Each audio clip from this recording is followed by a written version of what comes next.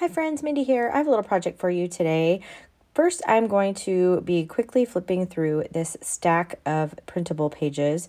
I received these from ArtfulEra Gallery. They're on Etsy and on Instagram. Be sure to check them out in both places. I will try to remember to link them down below. They reached out to me asking about doing a collaboration, and they were very kind and let me kind of just look through their Etsy shop and pick whichever bundle that I really wanted. You'll see some of these I actually printed out twice, but anyway, I'm flipping through here really quickly because the bundle that I selected was the Vintage Mega Bundle.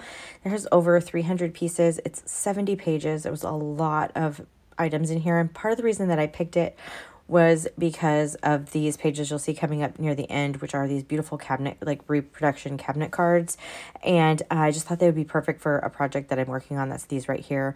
And with these just lovely images. And so I chose this one. There's so many versatile pieces in this kit, and I am really excited to be using it. So you'll probably be seeing me use this a lot off and on over, the next few projects I have doing junk journals and everything. But what I'm going to be doing today is just creating some pieces that can go in a journal that I'm working on currently. I have a travel theme journal that I'm working on, and so I have that sort of in mind as I'm working through here. I'm keeping everything really neutral with some blues and some greens because that matches the journal that I'm working on. So I started out with this big 12 by 12 piece of paper. This is actually some old scrapbooking paper that I have that looks like parchment, and I thought this would be really good because I didn't have any, obviously I don't have coffee dyed paper that's this size, but I thought this would be a good way to sort of create some tags and some journaling cards and different things that I could use that would then have this beautiful parchment on the back, and then that would be a great writing space. So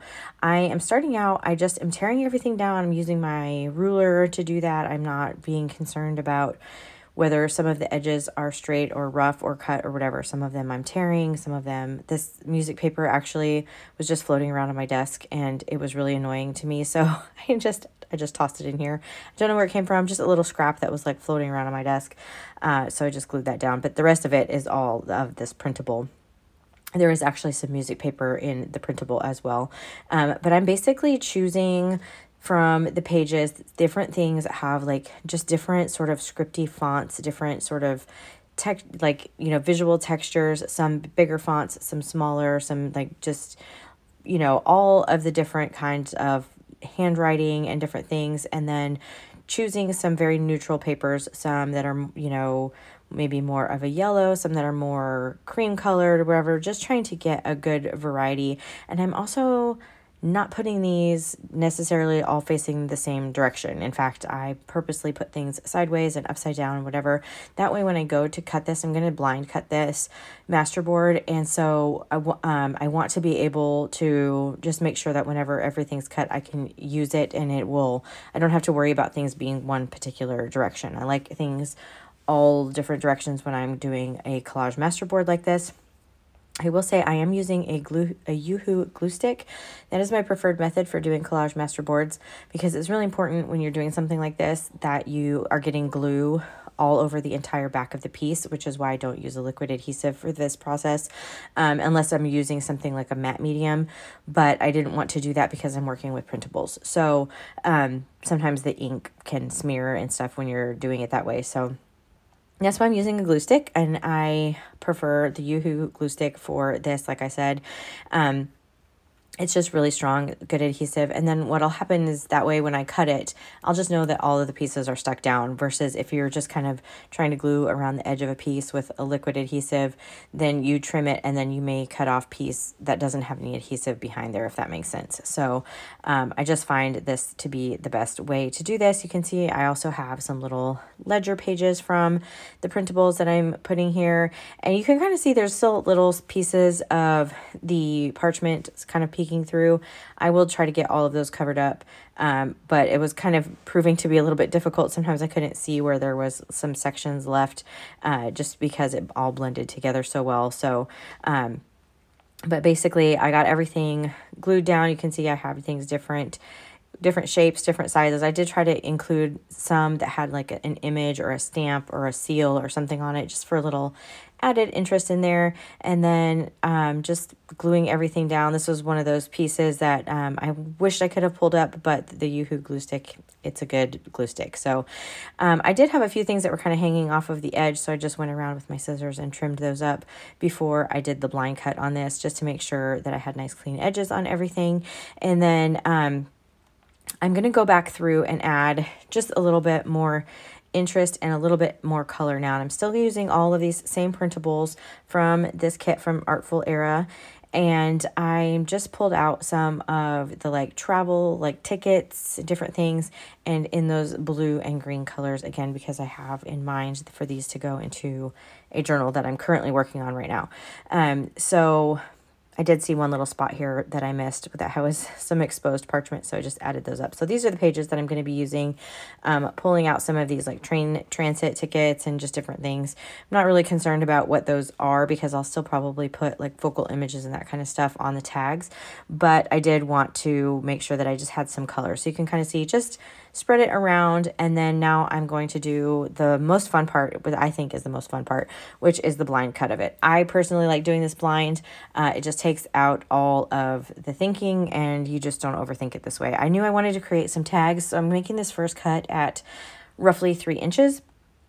And then I needed to go over this a couple of times. I think my blade is a little bit dull, and then also I'm dealing with several layers of paper here. So, and then I'm going to do another set at 3 inches just so that I have, you know, the tags and things that I want. And then that obviously is going to leave me with a 6-inch piece here. And then I wanted to create a row of pockets, so I cut these at 4 inches, and then that's going to leave me that 2-inch strip that I will actually use for belly bands.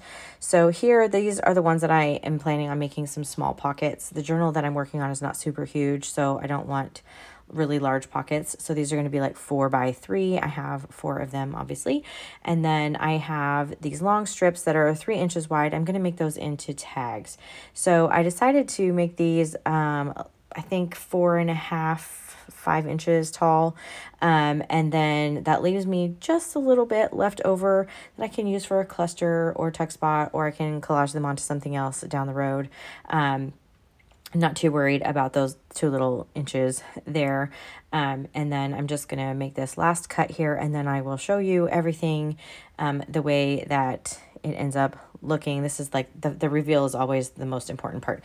This is that long strip that ends up being like 2 by 12 inches. So I just cut that in half. Again, that will end up being a side tuck or belly band or something like that. So these are the 2 little extra pieces. Like I said, those could be a cluster or whatever. These are the ones that are going to end up being tags. These 2 are the belly bands, and these are my little pockets. So I am going to just really quickly finish these out the way that I have them in my mind right now.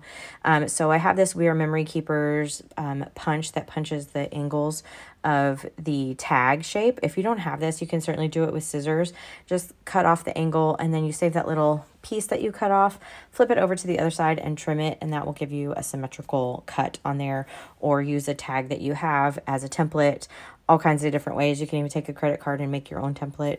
Lots of different ways. I just happen to have the punch, so I'm going to do that for those. And then these little rectangles, I'm taking my really large circle. I can't remember how big that is, but it's probably 2 inches at least. And just cutting a notch out of the top of them so that I remember that these are supposed to be pockets. Although I could have made them into journaling cards as well, but in my brain I needed pockets for my journal, so that's the way that I went with them. And then one of the things I like to do with my pockets is I like to round the top corners. I just think it makes it look a little bit more finished. Again, not something that's necessary. I have a punch for this, so I'm going to use that as well. Just makes things go quicker. But anyway, so all in all, I ended up with 4 pockets. I ended up with, I think it's 4 tags, 2 tuck spots or belly bands, and then 2 little extra cluster pieces. So it will work great in my journal. Be sure to check out the ArtfulEra Gallery on Instagram and on Etsy. Like I said, I'll link them down below, and be looking for more projects from this kit from me. If you like this video, I would appreciate it if you gave it a thumbs up. Subscribe to my channel if you haven't already, and until next time, bye.